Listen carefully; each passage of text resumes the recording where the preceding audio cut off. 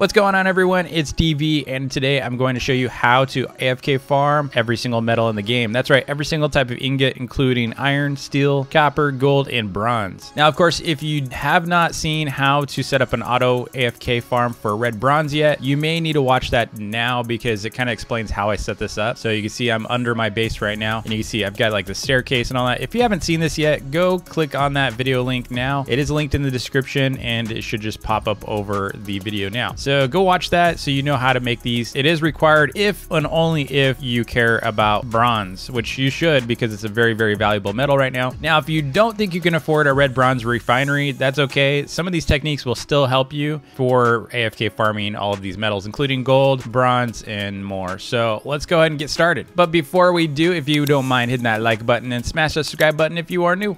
All right, so it is nighttime, so it's going to be a little hard for you to see some of this stuff, but I'm going to go ahead and go slowly with this. I'm going to first recap how I set this up. So what you have here is the gold drill, right? So we got the gold drill, and we're going to hook that up in a second. So the gold drill is going to basically be set over a gold block, right? And I have another gold drill here that is not powered yet. I'm going to go ahead and power it up, and there we go. Drop a coal in there so we don't have to wait. And this is going, right? So I can fill these up if I really want to. So you use these in and out chests, right, to help extend. They're kind of like used as conveyors. That's the only thing I use them for is conveyors that don't despawn on you, because if you use conveyors, then your conveyors are going to cause despawn. It may seem like a good idea, but it's not, because they do have max entity limits in the game. So like a big newbie mistake is to just make really, really long conveyors, and then you're going to lose all your stuff. By the time it reaches its destination, it's going to be gone. So the way these in and out chests work, obviously, is they have to fill out for things to come out. Okay, so each time we get a gold, now it's going to push it out. And so all of this feeds into the same spot right now for the gold, and we're going to change that. This design here is only if we really, really wanted a ton of bronze. Well, we don't really care about having a ton of bronze for this. What we care about right now is making this AFK farm, right? So we have that. This one is powered off right now because this was set up to a copper press. So I think I'm going to go ahead and turn this one on, and then we're going to disable the press. Now, this farm design does not lend itself well to, like, if you want to auto do factories. Like, if you're trying to auto factory, just do that. This is not going to let you do both. I mean, you could, it just wouldn't be very efficient. So let's go over here. I'm going to show you my still farm. So I've made a video on this still farm. If you want to try to replicate it, you can. It's still really, really good. I've never had any issues with this. Some people are trying to squeeze even more steel. I have like infinite steel here. Like I'm never running out. I use tens of thousands and I never run out. This farm is beautiful. So if you want to try out this still farm as well, I will link that in the description. This is my older farm though. I haven't touched it in a while, but you see here, it drops down, right? It drops down to a bucket. And then I used to have a chest that would come out right here, and it would just automatically feed over here into my still press. Well, now I'm going to change it. So I'm completely altering it. So see how I just made a hole at the bottom, and that way it's going to drop down here. So ultimately everything's going to come out here when I'm done, right? So what I like to do is I like to back away from, whenever I'm designing stuff, I back away from the chest. So I design outwards from whatever the end output is. So this is going to be my ultimate chest, right? So backing out, I obviously have my red bronze refinery. Well, that means anything that comes through here is obviously going to have to be red bronze. So if I want to be able to have like steel coming over here, steel's going to have to drop right here, right? Cow, you got to move, dude. You gotta move. You gotta move. Oh my gosh, hacker. Move. There you go. Bye, cow. Don't worry, the cow's safe. It's up there. Okay, so here's the deal. That means everything needs to drop right here, right? So what I'll probably do is I'll have to extend this out, and then I'm gonna have everything drop onto another output chest right here. So all of my extra gold, iron, and copper that's been smelted, and I didn't mention this, but I'm also gonna include coal in this because I want coal as well. We always need coal. So I do have 8,000, so I don't need a ton of it. So I'm only gonna put like maybe 1 or 2 totems feeding coal into here, and then that way I can auto farm coal while I'm doing this. So basically when we're done here, you're going to be able to auto AFK iron, coal, steel, copper, gold, and bronze. That sounds awesome, right? I thought it would, and I need the chest out here. So this is where we're going to AFK now, and this is what stuff's going to feed into. So we're going to make the little passageway, that way nothing falls out. Basically a big bucket, right? So obviously I have this, right? I have all this set up. It's making bronze. Now what we need to do is, first step, I'm going to feed this back down. So we're going to start getting steel into this. So you need to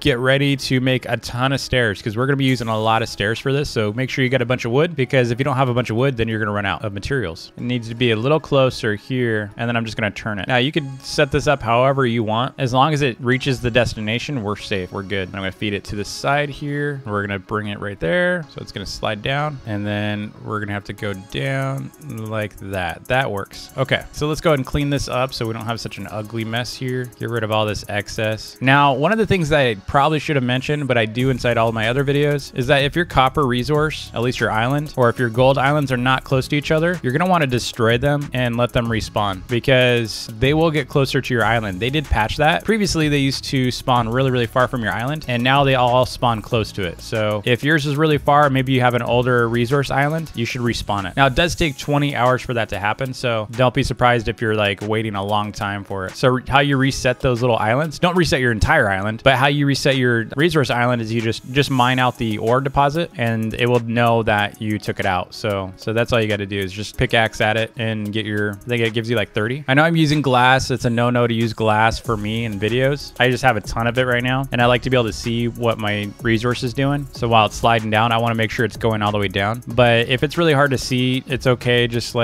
know all you need to do is logically contain it. You don't need to have like a perfect tutorial for this. This is the easiest thing for you to do. So just make sure it's completely encased and don't block the path, right? You're just making a wall. See the wall? That's all you're doing. You're just making a little border here. That's all you got to do. It looks like it's going too far, so let's go ahead and block that so it stops going on top of it. There we go. That should work. Because we're going to have some issues, let's go ahead and break this real quick, and let's move that back up. We're going to have some input-output chest issues later, so let's do this instead. Some of you are nodding your head because you know exactly what's going to happen with that input-output chest. It gets really messy. Okay, so we're good here. Let's just watch one more still come down, and if you don't want to wait, you could just drop one. All right, and there it is. It's working. All right, so we got steel, and pretty soon we're going to get some bronze through here, so I'll just put one in here. So now we need to feed some copper over. So we need this copper for our bronze. So we need this drill in order to be able to make our bronze. So we can't do anything about this drill. We also can't do anything about the other gold drill that's making our gold for that one. So what we can do though is we can use the other gold drill and this other copper drill in order to make our ingots just for our chest, right? Because we might want to sell copper, we might want to keep copper, whatever you want to do with your copper and gold. Obviously you're going to want to keep it. So now there's a couple ways we could do this. We could do this with a single smelter. Like, so if you don't have that many smelters, you know,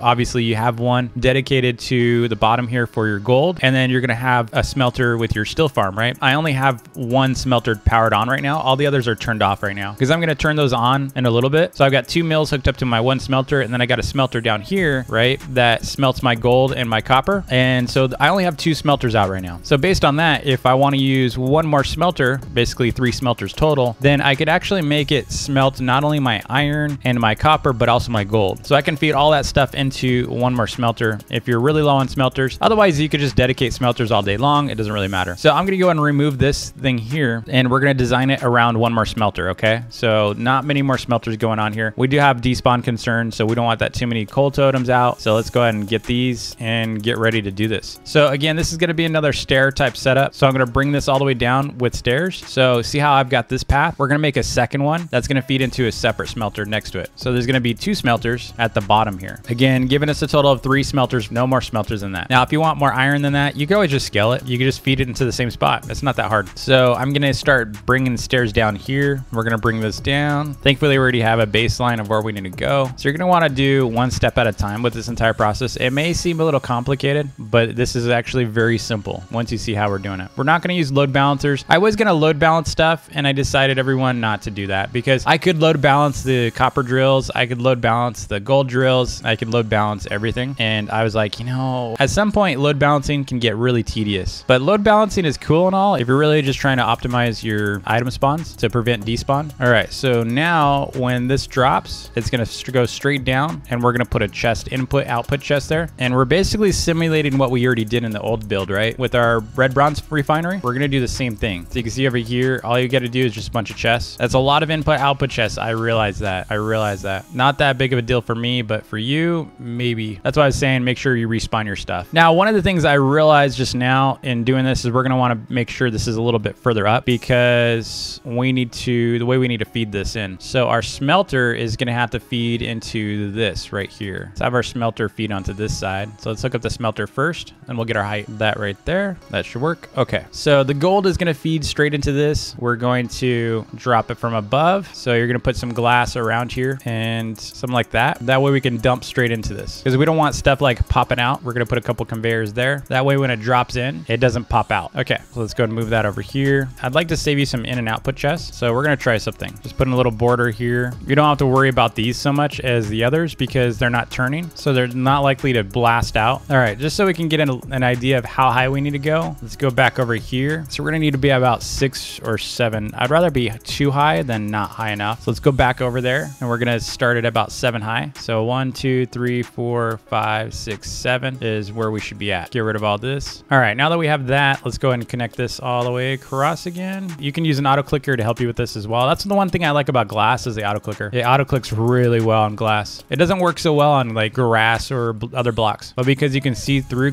glass, it works really well. Okay, so that's good. And so here's what I'm going to do. I'm going to create a tunnel and see if it sticks. Yeah, I think it will. Check this out. Look how far it travels. That's great. Looks like it slows down about right here. Yeah, about right there. So what you can do is if it's slowing down about right there, let's just put an input. We'll start putting an input output chest right here. We're going to drop down 1 level. Thankfully we did 1+, and let's start putting chests there. That saves us a ton of chests. I probably should have done that with this bottom one too, but it's okay. We got a lot of people on the server right now, so it's lagged. All right, let's go and let's set up some more. You should use that. I have a start flag, so like if I drop off, I respawn where I was working. So if you're wondering what the little timer is, I'm not doing an obby right now. All right, so that's working really well. So what I'm going to do is I'm going to cut it straight over instead like this. We're going to use stairs and we're going to cut into this side right here like that. And this is going to be blocked right here as well as on the sides. We're just going to put 2 conveyors right there and 1 set of stairs right here. And we need some light. It's really dark. I wish there was like a night toggle or something. So while I'm recording, I didn't have to do this. Okay, so hopefully you can see what I'm doing here. So the way it works is obviously when this fills up, let's go ahead and fill these up so you can see what I'm talking about. So that drops down, goes into this one, and then this one needs to be filled up. There we go. Let's go ahead and hook up the gold and we're going to do iron right after. We're going to feed the gold from here using stairs. So I'll put a stair right here and we'll bring that up. So that's going to I think that's how I'm going to do that. I think that's good. And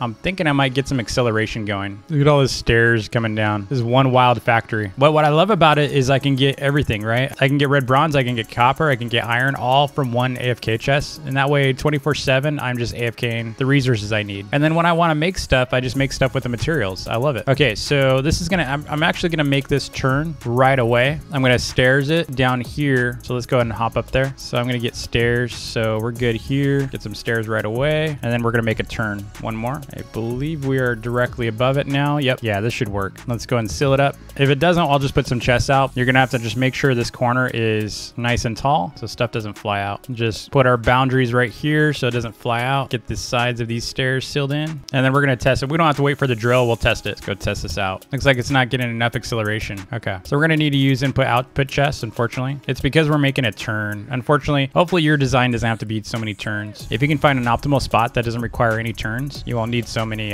input output chests. Just gonna do a little bit of extra security here. I mean, what I could have done was done a straight shot to get the acceleration and then made a turn, but I don't need to. We'll just do this. So let's fill these up with gold ore. Okay. So that is going now. So for the coal, here's what I'm gonna do. I'm actually going to set up some conveyors up here. I'm gonna go a little higher, make sure that's good. So we're just gonna make a platform above. I know it's a little hard for you to see. Bear with me. I know it's hard for you to see. So let's do clay. Here's what I'm going to do. So this is at the very top of our AFK output, right? So our AFK area is right here. So you can see we've already got some copper. We got some steel. We're not going to have any bronze for a while because I have to fill this up. I only have 1 right now, probably because we haven't been having much gold. It's the server. The server's lagged. Look at it. Shouldn't have 30s all over it. Yeah, it's just lagged. So there's too many players trying to connect and stuff. So once I go to VIP server, it'll be good. So we'll finish that. We'll finish the video on a VIP server. So what I'm going to do is I'm going to set up a bunch of totems around these. So I'm going to set up cold totems. And the best way to do that is in every other gap. So every other space. And then we're going to extend this out a little bit more so we can put our totems. Don't really need these corners.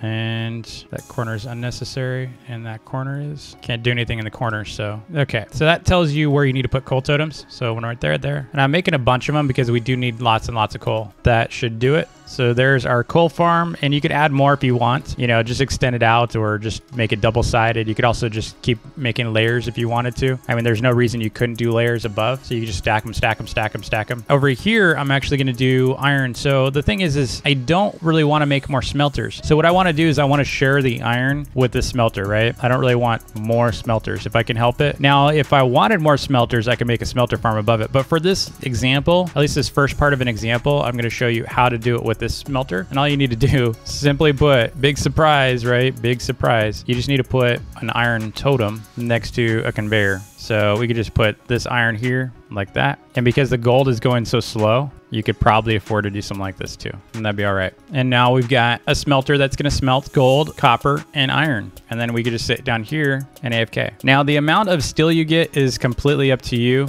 based on how many you've got active. So I'm going to go ahead and go up top real quick and activate the others. And that way you can see how crazy this can get. I'm going to do that on another server. All right, so I'm back on my VIP server this time. So everything should be moving buttery smooth. And I'm going to climb up and I'm going to start setting these totems. I'm only going to set up, let's see, 1, 2, 3, 4, 5. I think I'm going to set up 5. Yeah, 5. I don't want other stuff despawning. So, and I don't need too much steel. Now, if you need a lot of steel, then just do what you need to do. But I don't need it. All right, so I want to drop back down and check out the gold, see how this stuff's going. We got gold coming in now, finally. Looks like gold is being smelted, finally. Okay, so this is full. So yeah, you're going to want to sit here and AFK this all the time. Where be our copper? Why is our copper not coming out? We have an issue back here. For some reason, it's stopping here now. It's just dropping differently. It might be lag because the server was lagging so much, or it could just be based on how it's falling now. So let's try one more thing before we give up on that. Try one more thing. See if I can give it a harder fall. Yeah, seems to be helping a little bit. Let's try one more. Yeah, unfortunately, it looks like it's server specific. Looks like it might be lag related. So here's what we're gonna do. We're just gonna set up input-output chests. That's a bummer. I think it depends on server lag. So just to be safe, we're going to set up these. Set up conveyor right there. Okay, so that's a bummer. Man, it was working flawlessly too. In this design, definitely don't try to do an input and output chest, because what's going to happen is things can't go through, right? It's only going to be the first block here. So inside of an input-output chest, let me go over here real quick. So in input-output chest, whatever block is here, whatever type of item is here, that's the only thing that's going to push through. So even if you have all this gold and then just 1 copper, whatever is in this slot is what's going to push through. The rest is going to stay inside. So that's problematic, right? So you can see you're going to have to auto click this constantly, because it's going to constantly be filling up, and you really want that gold. Now if you're getting too much of something, like you're like, I don't really need that much coal, just turn off the totems. Like I'm getting a ton of coal right now, and I don't have all my steel mills set up. I'm getting a ton of steel. This is still going. Unfortunately, there's not a lot of gold coming through. That's so frustrating. Look where the gold landed. Ugh, we're gonna have to put a stair right there. There we go. This fills up so fast. Put some gold in real quick. Yeah, so gold's working great. Copper, we're gonna have to see. Let me go fill it up some more. So copper is eventually gonna come through here just fine and drop through. I'm gonna go ahead and drop some in. Actually, I'll drop some gold through just to make sure this is working. That works just great. Okay, so, and then this one's working as well. So this just needs to fill all the way up, and then it's gonna start pushing through as well. So this is gonna work out just great. So this one's just gonna take a while, because you are talking about 30 copper. It's gotta, you know, because this chain is broken now, because I kind of broke it, I didn't let it fill up. So all these chests need to fill up for them to actually reach it. But this is awesome. I'm actually excited because I'd rather have this, honestly, than the auto presses, because I've got so many parts and I can just buy those. So check this out. Like, look at my parts. I got, like, how many bolts I've got. I've got 450 bolts. I've got so many of those. I've got a bunch of rods. So I've got 46 steel, 145 of those. I got a bunch of plates, right? I've got, you know, and I'm still buying these. So I'm just trading for those. I don't have to farm for those. I don't have to, like, I don't even have to make them anymore. I could pretty much disable all my presses if I wanted to. We're getting plenty of stuff here. So thanks so much for watching. I hope you enjoyed the video, and I will see you all tomorrow. Peace.